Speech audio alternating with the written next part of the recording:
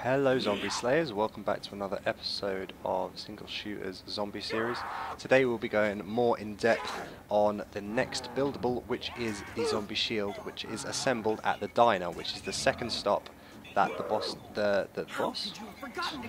bus takes on the map Green Run in the game mode of Transit. Okay, now, would you shut up? I'm trying to talk here. Now, open the door, avoid the lava. Nasty lava. Okay, now, first thing is, you need to see this big shiny house. This will house one of the two parts. The Zombie Shield only requires two parts, which is a car door and a trolley, which is kind of used to like pick up big heavy boxes and push along, because you're too lazy to carry them. So, to make this Zombie Shield, you need to purchase this door for $7.50. And a quick trivia fact is that the box will always spawn in this house first. No matter who you're playing with, no matter when you play, the box will always spawn here first. So, there are 3 spawns for each of the 2 items, making 6 spawns in total. They are all in very close proximity. So, let's start with the first one. Already we found it. There is 1 spawn here, which is on this side of the card. There is 1 on this table, so it'll either spawn here, on this table, or in the next room, against this wall, underneath this towel dispenser. So, what we do is we find the piece, hold X or interact, whichever console you are playing on respectively. I am an this indisputable genius. Pain. Excuse me. Thank you very much. Okay. Go to the respective workbench and hold interact until the process is completed. The object will be seen floating in midair. Now, if you'd like to traverse across to the diner, purchase the door again for $7.50. There are 3 spawns again. It will spawn against this oven here. It will spawn against this sink here. As you can see, it's just there. That is what the trolley looks like. Put it in focus square, or it will spawn on the back of this chair here. So, we pick up the last piece, so holding interact respectively.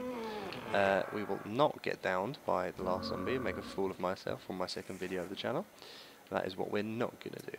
So, now we run around him and spin 360. Why did I fire off all my bullets? Okay. If we go to the workbench and hold interact, we will finish off the build and we will create the Zombie Shield. Now, this seems some information that you may not know. Not that actually, because obviously you can only hold 1 bit of equipment, and I already had a turbine, so I didn't have to buy it out of the first room. But the Zombie Shield. This is the Zombie Shield, and it is made from the car door and the trolley with some duct tape, which is quite handy because you don't have to collect the duct tape. But this is what it looks like in a 360-degree view. It can be placed on the floor with the right trigger or shoot, respectively, for each console.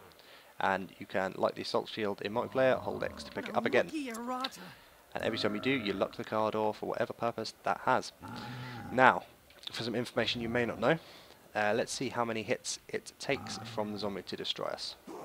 1, 2, 3, 4, 5, 6, 7, 8, 9, 10, 11, 12, 13, 14, and 15. It will take 15 hits of a zombie to destroy a Zombie Shield completely. Now, after your Zombie Shield has completely destroyed, do not fret.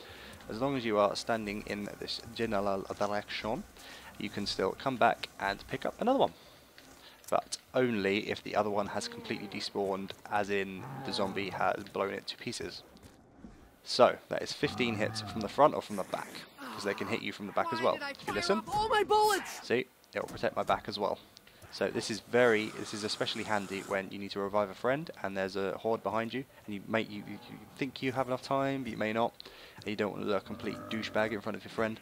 So you put it on your back, you run over to them, hold revive, and that will give you 2-3 seconds against about 24 zombies. It will give you about 3 seconds extra for you to pick up your friend. Now, the final piece of information. This is a 1-hit kill indefinitely. And in addition to this, it has a very, very funny animation where it will you will slam into a zombie, slightly assault shield, and they will go absolutely flying as if you're like Popeye or some ridiculous craziness like that. So if we can find a really cool place to hit him, see if we can make him dramatically disappear into the fog. It's not an overpowered piece of equipment, as it only takes 15 hits from a zombie. There are about 24 on solo that can possibly spawn at once, yeah, obviously it can be destroyed very quickly. It can be placed on the floor, and it can also be used to hit zombies. Now, if you look, I have 670 points, and Lay on, McDuff. goodbye, zombie. I still have 670 points. That is the downside of this piece of equipment and any other piece of equipment that is lethal that you build in Transit, is that they'll be very powerful, however they will not give you points for killing zombies. Now, practical uses for this, you may ask. If you wanted to, well, for putting on the floor at least, if you wanted to go get the box, you don't think you have enough time, then you could either put it outside or inside the doorway, and that will split up any train of zombies. It'll give them, it'll be harder. It'll give them a distraction in addition to a bit of a harder time to get in while you activate your box or whatever else. But they seem to attack the shield a lot faster when it's on the floor. So if you keep that in mind, let's pick up another one. Ammunition. And I can be a turtle. If you ever had a lifelong dream of being a turtle, now's your chance. And you can do it while fighting hordes of zombies, so that is even better.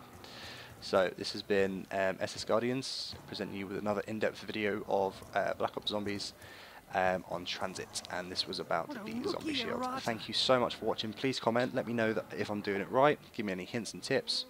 I'd really like to know your feedback, and comments in my opinion are more valuable to me than subscribers, as they will tell me that people actually like what I'm doing and they're not just hitting the sub button because they see one good video. Again, thank you so much. This is Guardians, and let's go out in style.